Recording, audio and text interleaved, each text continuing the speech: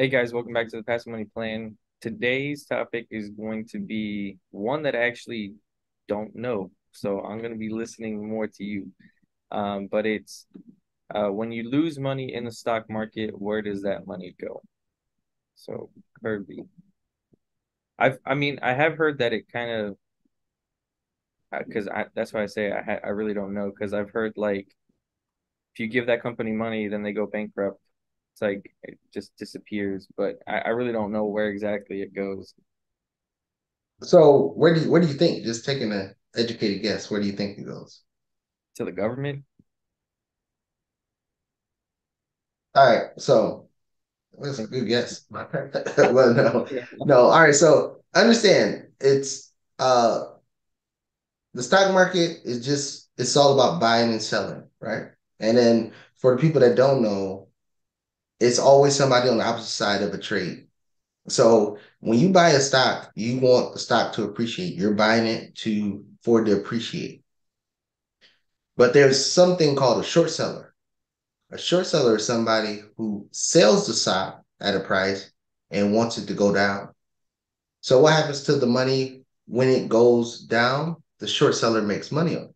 So if you buy a stock at $100 and sell it at $90, it was a short seller out there or a market maker out there that was selling you that stock at $100 and shorting it to buy it back at 90 when you sell it.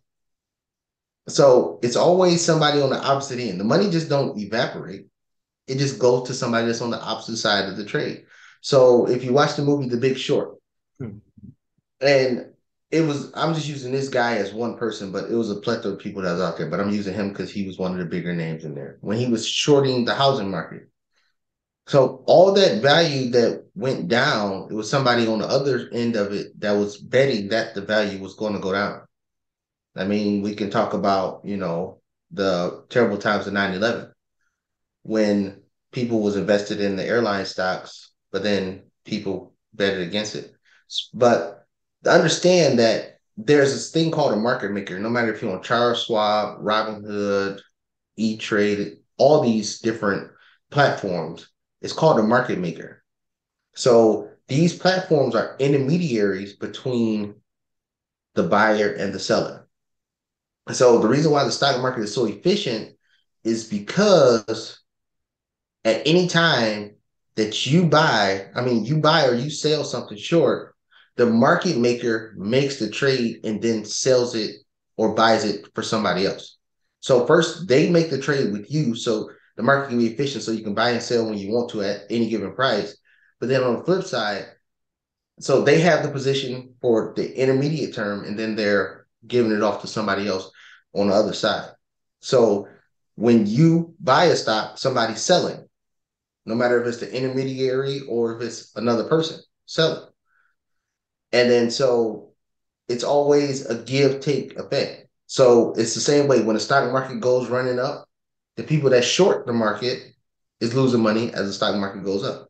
That's why, in the meme stock run, the hedge funds, like when GameStop and all those AMC and stuff like that, when they took off running up, it was the short sellers that was losing the money because they was betting short that the stock was going to crash, but it went up and the short seller was losing the money. So the money's going somewhere. It's not just evaporating in thin air.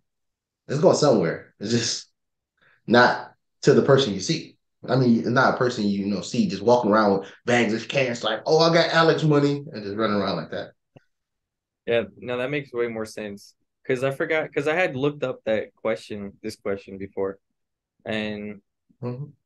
I couldn't get a straight answer. And someone was like, "Yeah, it just disappears. It goes into." I was Just like, go to the ether, and I, right? yeah, and I really didn't know. And but that makes way more sense because short sellers have to buy back the stock that they borrowed, so that makes way more sense. Um,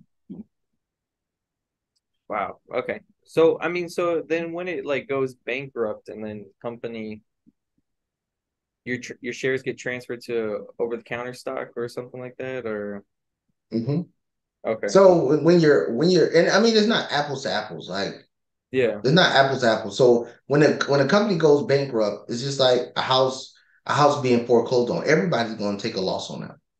I mean, the Okay. short sellers, the people that got short positions, they're going to make money. Company go bankrupt. Company go bankrupt. It's just like a house being foreclosed on. The banks is the one that's taking a loss. I mean, you're taking a loss because you're losing the house, but the bank is going to try to recoup the house because they're going to take that short term loss, and then but they still have the asset. Like the values go up and down, but they still have the asset Right. because it's just an imaginary number until it's actually bought or sold Right. for Right. that price, and then it just goes from there. But if if you buy a house for $200,000 and then it gets foreclosed on, the bank's writing it off to somebody, and somebody's taking a hit. Either the IRS taking a hit because of the write off, somebody's taking a hit on the loss also. So the money is getting transferred, just a wish wash system all over. So somebody's taking a hit along with you, and somebody's gonna make money because they were shorting that same position, or somebody's gonna make money because they're gonna buy it at the lower price and then have that equitable value, or that the equitable value of the property when they buy it, because it's just there because you got foreclosed on. So Okay. the money is just getting transferred. It's not just a total loss and the money is never seen again. Okay. So you hear the last one is you hear people saying, "Oh, somebody got wiped out." It's always somebody that comes out. It's always somebody like, "Oh, they was on the other side of that." Yeah. And the market makers are always on the other side, especially in the stock market. The market makers are on the other side. Even if nobody wants it, the market makers have to buy it because that's why they're in that position of a market maker, of the intermediary. So the market maker, if nobody's on the other end, so if you got again a stock that's at 100, and then as soon as you buy it, they're selling it. So they're automatically short. They're automatically short. So when it goes down, they're automatically short, even though if they don't have a short seller to give it to you. There you go. That's the same way if you buy call options. The market maker has to buy the shares in case you exercise that call option to be like, hey, I want the shares. So they can have the shares to get to you. But they buy the shares, but the shares go down, and then they sold the option, then you lose the money there. But that's the position of the market maker, to be able to make the market efficient. Somebody always has to buy or sell what you're buying, and then buying what you're selling. So the money is still there. It's just who has the money. Okay. That makes sense. With all that being said, guys, if you have any questions on this, leave us a comment down below. Like the video, share, subscribe, and we'll see you guys on the next one.